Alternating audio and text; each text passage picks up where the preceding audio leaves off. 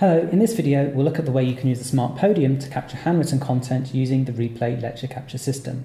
Now normally with Replay you can't capture handwritten content on flipcharts or whiteboards because we don't have video cameras in rooms. But with the Smart Podium, because this is projected through the digital projector, we can capture it using Replay. So what I have here is a very simple PowerPoint presentation. I've just got some blank slides on it, and I'm going to use this just like I would with flipchart paper. So taking the pen from my Smart Podium to get started as well, I'm going to switch into presentation mode.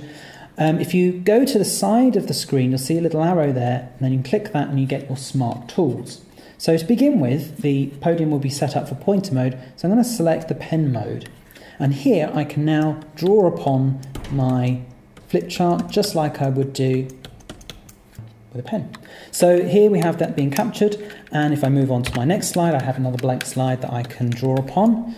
I'll just do a quadratic curve, a very bad one. And we can also use this in a templated way if we wanted to. So if you wanted to create a more structured approach to your teaching with specific questions you could pose to your students, you can use this to collect the student responses here. But you could also use more complicated templates. Now this is a SWOT analysis, so we could fill this in actually on the slide rather than having different pieces of flip chart. So in the same way, I'd choose the pen tool and I would add in my student contributions to the slide as I see fit. I can also erase any mistakes I make, so just choosing the eraser tool from the menu there, different sizes of eraser, and then you just rub out the bit you don't want.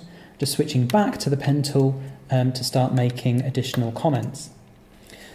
If you needed to change the type of pen, if you go to the cog next to the pen tool, then go to line style, I can choose a different colour and I can choose a different thickness. Saving tool properties, I can then draw additional things onto the slides.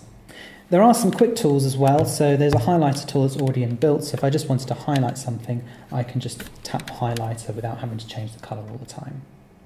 So that's one way of just getting stuff onto your slides instead of having to use a whiteboard or a flip chart. But there's one added advantage. If I now escape my presentation, I have to press escape 3 times when I'm using the Smart tool just to get completely out the Smart tools. You'll notice that all the annotations I've made have actually been kept on the PowerPoint itself. So what I could do if I'm doing something like a question and answer thing with students where I'm getting the students to contribute to their ideas to the session, I can save the PowerPoint file. These annotations are just images that have been added onto the screen. So for example, the graph here, that's just an image that we can move around if we wanted to as well, or delete. But we can save that as a PowerPoint file and upload that onto the VLE, which makes it really easy to print these off if we wanted to as well. So that's how we can use a Smart Podium with the Replay system to capture handwritten content, and also using the Smart Podiums to capture content from the students and add them in a digital form onto PowerPoint slides.